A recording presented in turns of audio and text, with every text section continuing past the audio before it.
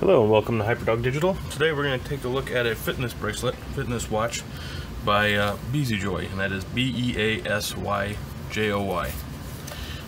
This is the box here, and as you can see when you open it up, there's really not much in it. You got your instructions, and you have just a little case here that it sets in when it's in the box. I'll go ahead and set that aside real quick. Here's the fitness band itself right here. Pretty standard, nothing too out of the ordinary here. It's a rubber band, wristband here. It goes around here, and that's how it connects up. Pretty standard. Lots of them connect in the same way. It is all one piece. There's no hinges or anything like that. What is a little bit different about this guy is how you actually charge it, and you actually have to pop it out of the band. And if you can look right here, this is a USB connection, so you actually slide that into a USB port, either on your laptop, or your computer. If you have a USB hub, you can plug it in there, and that is actually how that works. Now, I'm not a big fan of that myself, particularly because I don't like taking it in and out of this band. As you can see here, there's already a few nicks, scratches from me trying to yank it out of there. Maybe there's a better way for me to get it out that it doesn't destroy the watch band, but I have to imagine that after a while it's going to really beat it up. So moving on to just the watch itself, or the smart band itself here, it's pretty standard. There's nothing really out of the ordinary that it does that any of the other normal ones do. You can see there's a little circular item here, which is really where you need to tap to change things, to turn it on. And if you just tap it on here, it comes up with the time, battery, the day, and the date.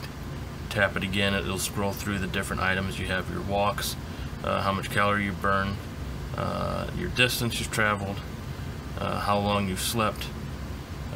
This is actually a phone finder. If you tap this a couple of times, it'll ring your phone, your heart rate, and back to the time. So this is it's not too bad. A couple of things that I wasn't really thrilled with on this. As you can see, it turns off very quickly. So if you're trying to actually take a measurement, like for instance with the heart rate, one really drove me nuts. It would turn off in just a couple of seconds. So if you're really trying to watch what your heart rate is, it would turn off if you're trying to take a reading. It was very difficult to keep that on for a decent amount of time to see what's going on. The other thing is it looks like you're stuck in the 24-hour time format. There's no option to change it to a 12-hour, which was not a big deal, but you know, for some people may be a little obnoxious. Now, the real downfall, or really the positives to this fitness band, is the software that comes with it that runs on your phone.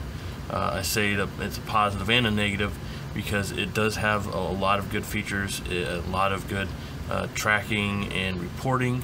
Unfortunately, with a lot of these type of generic brands, the software is very unpolished, and you can tell that it came from China, as there are a lot of broken English and even some Chinese lettering still scattered throughout the software. And we will go ahead and take a look at that right now. Okay, so here is the software, and this software is actually called JU. One thing that you'll notice here, if you take a look in the upper left-hand corner of the screen, where some of the notifications are, you'll see that there is just a white box. That is unfortunately what the software looks like when it's in persistent mode. It just gives you a white box. There's nothing else there. That to me says it's a little unfinished. They don't have an icon up there for you, just something to indicate that it's running in the background. And that's a lot of what's going on in this software here. It is decent software. It does give you all of the normal options that you'd get with a fitness band, but some of the wording is certainly off. And when I first installed the software, it came up and was asking me to do an update to the software. Now, unfortunately, I wasn't exactly sure what it was asking because the entire pop-up window was in Chinese. So after a little bit of figuring out, I was able to decipher that it was for an update to the software, and once I ran it, then everything was fine. But there is a few things like that throughout the software where there is some lingering Chinese text or some severely broken English that makes some items a little bit difficult to figure out. But let's go ahead and just go through this real quick. It's pretty standard. We are on this. We'll go here starting at the My screen, which is basically kind of a summary page telling you what you've done for this particular day. And unfortunately, I haven't had it on for the last couple of days, so there's not a whole lot of information here. The heart switch actually allows you to turn it on and get a real-time reading of what your heart rate is. Of course, you can see what other information gives you: steps, your calories that you've consumed, your sleeping hours. And then here's some of the things that don't make a lot of sense to me, is that there's a siesta and a nap. Obviously, I understand what a nap is, but siesta, how that differs from sleep, I'm not sure.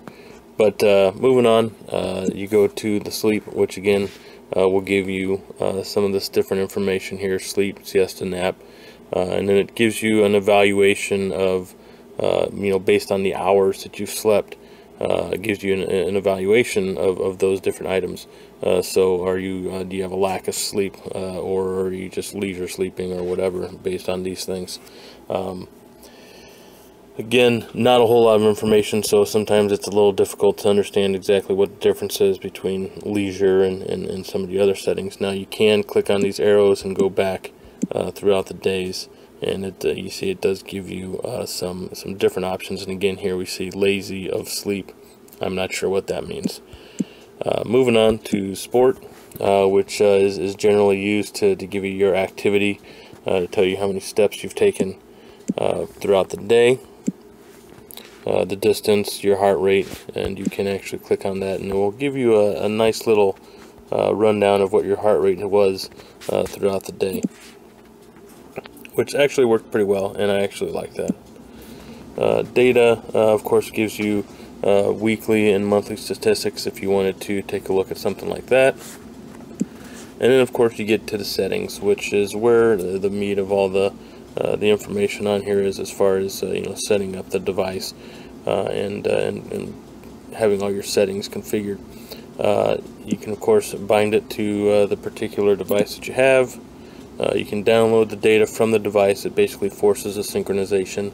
Apparently, it ties into WeChat, so you can connect into WeChat and have those messages pop up on the fitness band itself. You can set your target steps.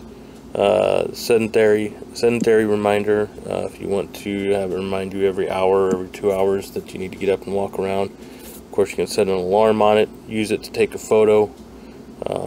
Auto heartbeat detection, you can turn this on and it will take a reading of your heart rate every hour, and that's how I got that chart that I showed you earlier of the heart rate. Message setting, of course. We'll go back from that. Allows you to set up different applications to show messages on the fitness band when they pop up. Of course, you can sync the time if the time is off. You can set some power save settings, and then of course just some generic stuff of your software version, firmware version, your user info, and then exiting the software. And that's it. And there you go. That is the Beasyjoy Fitness Band, and this is a decent fitness band. It does give you all the information that you would normally need out of a fitness band. It gives you your heart rate, your steps that you take, sleep, so on and so forth. The only real drawback is the software, and the software itself isn't terrible. It's easy enough to read and easy enough to make out what it's talking about.